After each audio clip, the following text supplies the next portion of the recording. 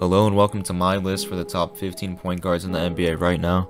The reason why I'm doing 15 instead of 10 like most people do is because normally people do honorable mentions, but instead of doing that, I'm just going to include the honorable mentions into the list. To start us off at number 15, I have Chris Paul. He came off a season averaging 14 and 9 with okay shooting splits. You can see he definitely regressed from the previous season, as he was the least efficient we've seen him in years. Chris Paul is now at the Warriors, and it'll be interesting to see if he will come off the bench, or it might see Curry shift to the 2, and Chris Paul will play at the 1. Either way, Chris Paul may get another shot to win a ring on a team that is known for winning. I have Jrue Holiday at number 14. He's coming off a season averaging 19, 7, and 5 with good efficiency. However, Jrue completely fell off in the playoffs. Even with Giannis getting hurt, you'd think he would step up, but he shot 40% from the field and 28% from 3. Jrue is 33 going into his 15th season and is one of the better backcourt defenders in the league. Hopefully the Bucks can bounce back from their disappointing postseason. At number 13, I have Jamal Murray. He's coming off a season averaging 26 and 2 with good efficiency.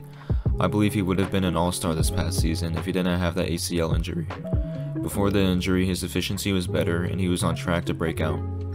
It's strange because Murray is a borderline all-star in the regular season, but turns into prime Michael Jordan in the playoffs. It's fair to say that the Nuggets wouldn't have won the championship without Murray's postseason success.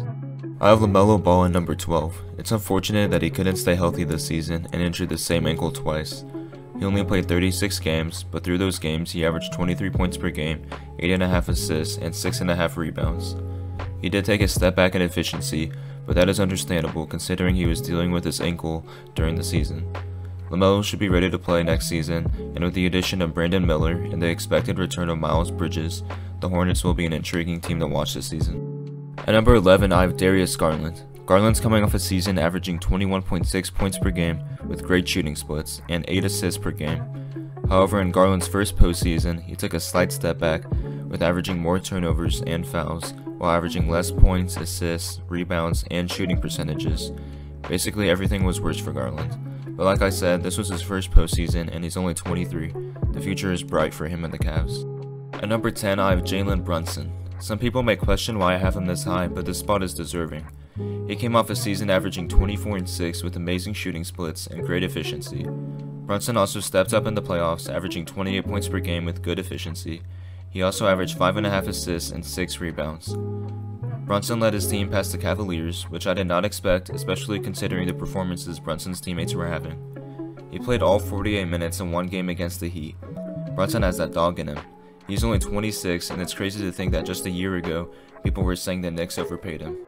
This may be a little controversial, but I do have Harden here at 9. Harden is coming off a season averaging 21 points per game and 10.7 assists with decent shooting splits and pretty good efficiency. The thing that is bringing Harden down is the playoff appearance he just had. Normally players step up in the playoffs and average better stats, but Harden did the opposite. Through 11 games in the playoffs, Harden averaged 20 points per game and 8 assists, but his shooting splits is what is concerning.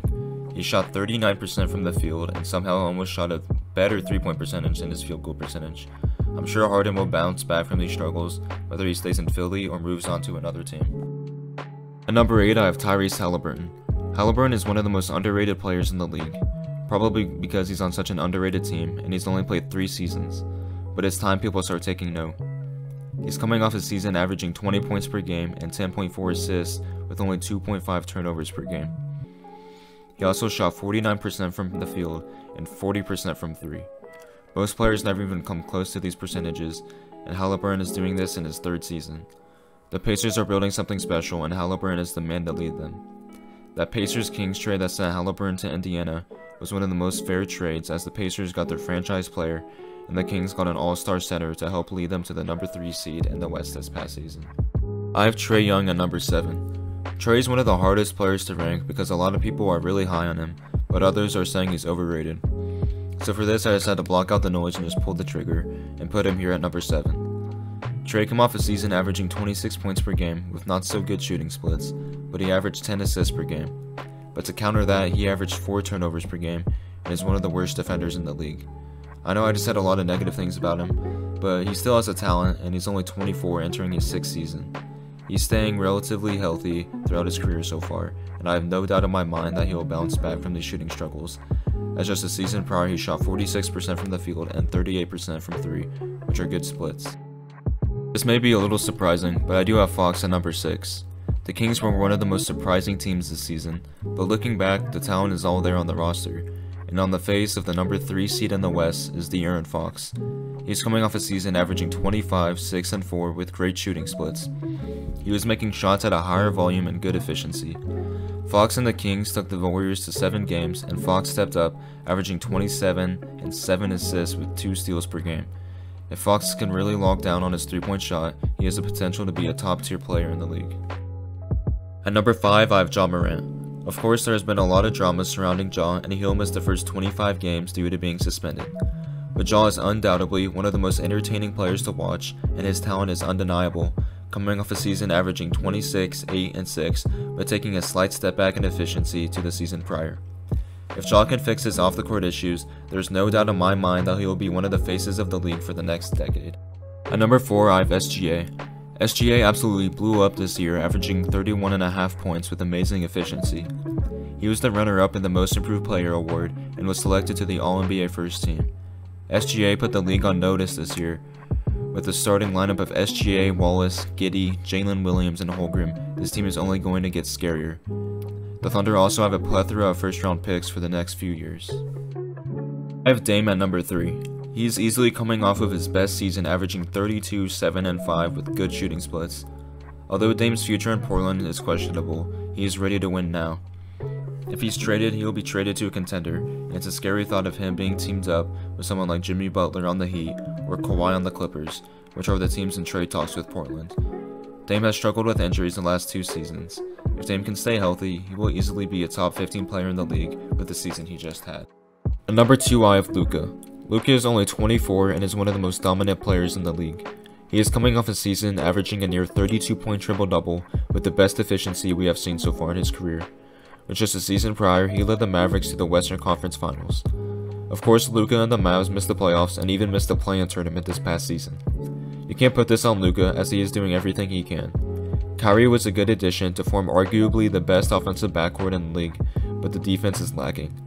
Good thing the Mavs drafted Derek Lively and Oliver Maxence Prosper, who are great on the defensive end.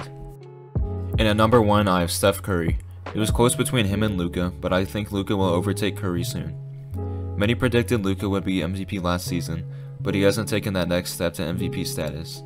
But he should this season, hopefully.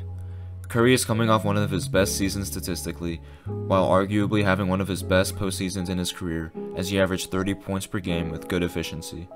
It's crazy to think Steph is 35, and in my opinion is still the best point guard in the league. With his smaller size and play style, I could see him being an all-star caliber player till he's 40. With the Warriors' addition of Chris Paul and departure of Jordan Poole, and the extension of Draymond, the Warriors are in a good position to win a championship right now, but that gap is closing, and it's closing fast, with Curry, Paul, Draymond, and Klay all reaching the end of their careers. Maybe some of their younger guys like Kuminga can get some playtime and step up to help. Thanks for watching the video. If you're still here, I just want to say thank you for watching the full video. I'm a new content creator, and I'll be mainly posting basketball related content, mainly NBA content, and maybe some college videos and maybe some high school videos, like the top high school prospects in the country and stuff like that. Anyways, thank you for watching, and it means so much to me if you could subscribe and like the video, and have a good night or day. Thank you.